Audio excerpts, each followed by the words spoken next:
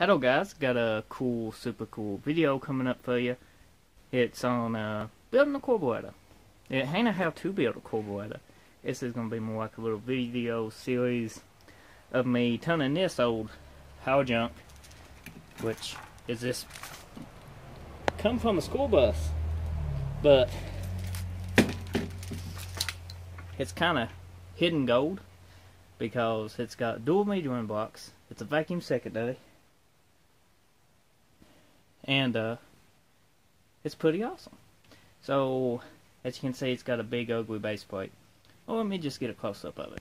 Okay, part one of building this carburetor, I guess. Building a carburetor, basically for the Trans Am. What we got here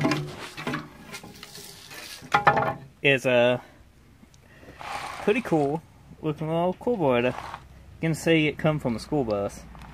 And that's why it's got all this shit that it does not need.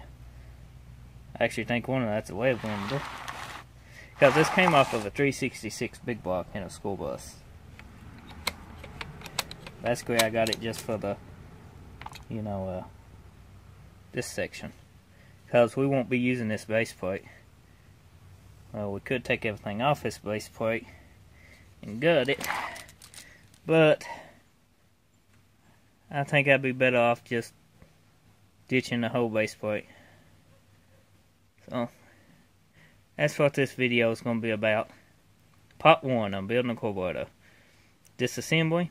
Wow, sure. Let's go ahead and get rid of this base plate. So I'm going to jerk this base plate off. What we're going to need is a handy dandy 4-way. And there's 6 bolts. One here, one here. Ain't more than 6 on this. Usually people don't even put bolts back in these. But by God, we got them. Wow. It's amazing. I'm shocked.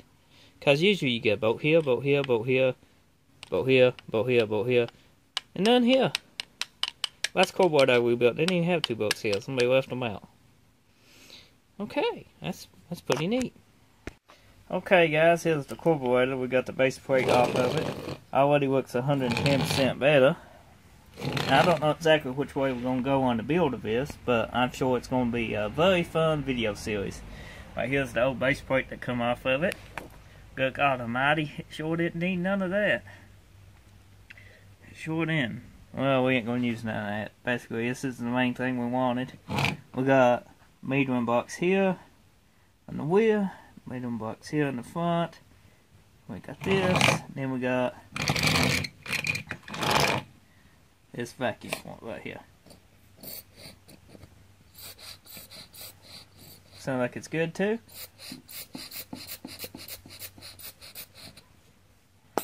Kinda cool. And we got a little diaphragm right here. Added vacuum. I doubt we'll be even using that. Probably change that. Yeah, probably change all that. Yeah, it's gonna be fun. Look, we ain't got no idle mixture in that side. I wonder if that's completely gone or if what's on the school bus. It just didn't come with any. I can't really tell.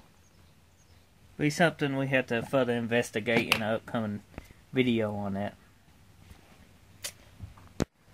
Okay guys, that's pretty much part 1 of this video series of building a contraption carburetor for the Trans Am, basically. Just something to goof off with. It might go on something else besides the Trans Am, but I figured it'd be a fun little video series. Maybe you can pick you up an old cheap carburetor or find it in an old boneyard or a salvage yard, and hey, I'll bring it home and build that, because you can buy about anything you want to for these old carburetors. This one we might even grind the choke horn down, polish up and all that good stuff. Make it look like a actual competition carburetor. And it helps with airflow because you get rid of that choke horn, which is a big air restriction. But on a daily, yeah, it's a little iffy, but it's always been iffy. So, I hope you guys enjoy this video and check out my channel. Be sure to hit that subscribe button because you don't want to miss part 2 and find out what all we do to this. Now, go ahead, hit that subscribe button. Bye bye now.